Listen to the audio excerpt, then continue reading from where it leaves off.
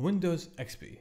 You may think it's dead now, decades after release, and nobody's using it, but you might be wrong. Believe it or not, Windows XP still has about 0.5% market share from all the Windows machines, which could equate to millions of machines still running Windows XP. Now that got me thinking, that got me really curious, is like, what the experience gonna be like? Can you still daily drive Windows XP? Can you use it in 2022 in any proper modern way? And the first question that comes to your mind is why?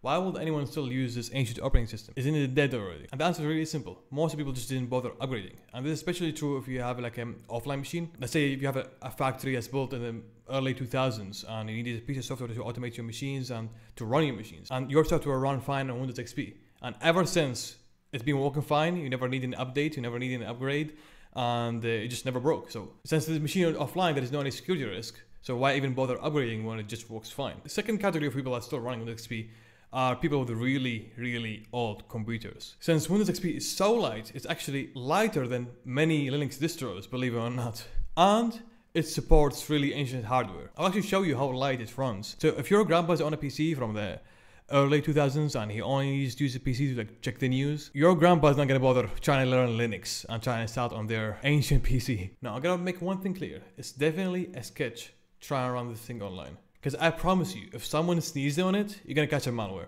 It's not secure, its source code got leaked, it haven't received any security updates in fucking years. It's pretty much as unsecure as you can get if you wanna use something online. So if you wanna try this just for the memes or the nostalgia, don't ever have any personal data. You either run it on a virtual machine or run it on a machine that does not have any personal data that you don't want it to be leaked or ransomed. So with that being said, I think it's still interesting to look at it. I think it's still interesting to see what the experience is going to be like. Now enough rambling, and let's go on with it. We got a machine here.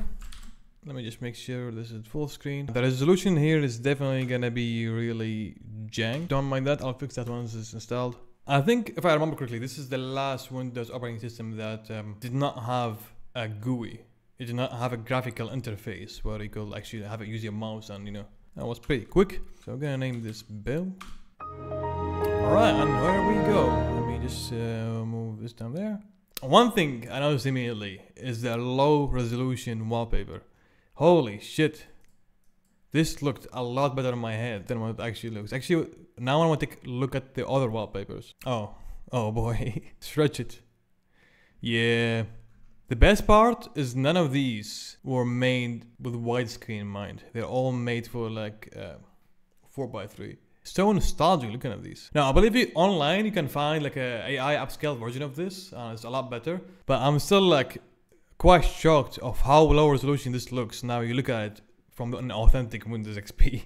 Imagine, back in the day some graphic designer created this and Microsoft paid for it. And we thought it was cool back in the day. How? I don't know, don't ask me. Like, it looks fine if you just go far away and you look at it from there. Like, oh yeah, that looks good, that looks nostalgic, god damn. And then you get a little closer and then like, ooh. Bro, we used to look at this shit when we were younger and I used to like think, wow, this is actually cool. So remember when I told you this operating system is extremely lightweight to run? I will show you. Task Manager.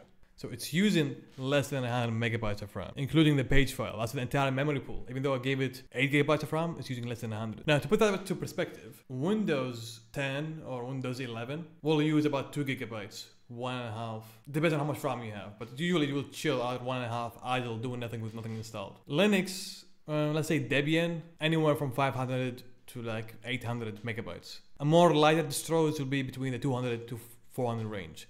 But 100 megabytes of memory usage is more like a Raspberry Pi territory of memory usage. So that's just to put it in perspective. Your phone probably uses more memory than that. Also, it's very light by size. So if we take a look at disk usage, we see we're only using 3.7 gigabytes. Now again, to put this into perspective, Windows 10 and 11, they use about 20 gigabytes. 25 depends on how many updates there is and how many updates it did not delete. Android and iOS will use somewhere around 15 gigabytes. 10 to 15 gigabytes depends on the version. So by size, this is like what, 4 times lighter than a phone operating system. So anyways, let's try to actually use the damn thing. The first problem we're gonna run into, your browser's not gonna work. It's just not gonna work. It's outdated. Pretty much almost every major browser has stopped supporting this. Or the only sites we can use on this ancient browser is unsecured sites. We have to use HTTP. And many sites don't even let you use HTTP anymore. So we have to upgrade to a usable browser. So this is one of the last browsers that still support Windows XP and still continuously be updated. As you can see, we're connected to this site using HTTP, not HTTPS. And the reason they support HTTP as well as HTTPS is because they want to still support Windows XP. So they still want you to have access to it. Save it, desktop, run it. So at least this will get us connected to the web. Now we can use HTTPS. Now we can go wherever. So how is the web experience like? Can we check YouTube? And yeah, it works pretty nice. It's doing, pretty good, I'll say. I will say it's usable for browsing. I expect it to work because this browser is built for Windows XP. How about we try something more challenging? Let's try anything modern. Let's try Creative Cloud. There is no any way this thing can run.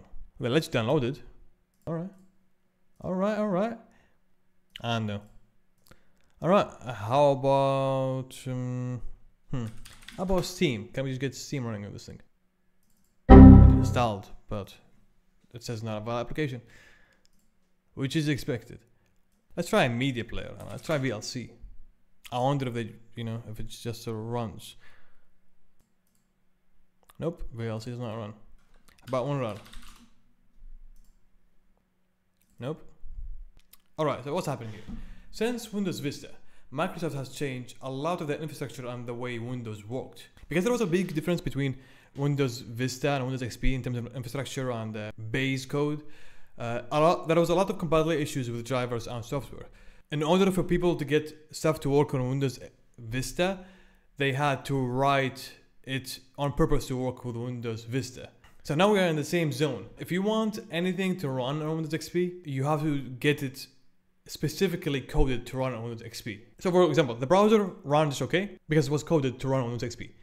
All this software, Steam, Creative Cloud, WinRAR, DaVinci, it's not gonna run because it's not coded to run on Windows XP. Because the backbone of the operating system is so different. So does that mean it's completely dead? Well, no. For example, if we download the recent WinRAR version, it's not gonna run because it's not coded to run on Windows XP.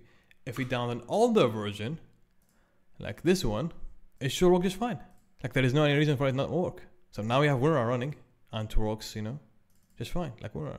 And speaking of the programs that specifically made for Windows XP, there is actually an antivirus that still supports Windows XP. To my surprise, Avast still supports Windows XP for some reason. Like I wonder, is there enough Windows XP machines that are using Avast to justify having developers continuously working on an antivirus for Windows XP? Alright, it gave me an error here, but I think it's fixable. I think this is either .NET Framework or Microsoft Redistributable. Alright, if this doesn't fix it, I'm not gonna bother trying. Oh, it did fix it. I knew it. It was probably .NET Framework. So now we got all the dependencies installed.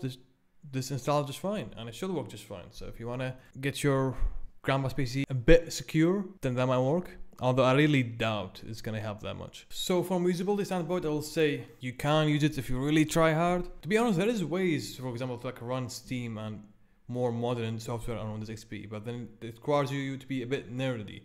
And even if you run that software, I will not recommend running it on Windows XP because it could expose your personal information such as your emails and possibly even your passwords. Alright, so I think that's it for me with this operating system. I think we can safely say it's pretty much unusable. It's just an ancient history piece that's nice to look at. It's nice to mess around with it and remember all the good old days, the glory of Windows XP. So that's it for me. I'm gonna end it here on Spider Solitaire. So hopefully this was somewhat entertaining for you to watch, and I hope you're gonna have a wonderful day. See you.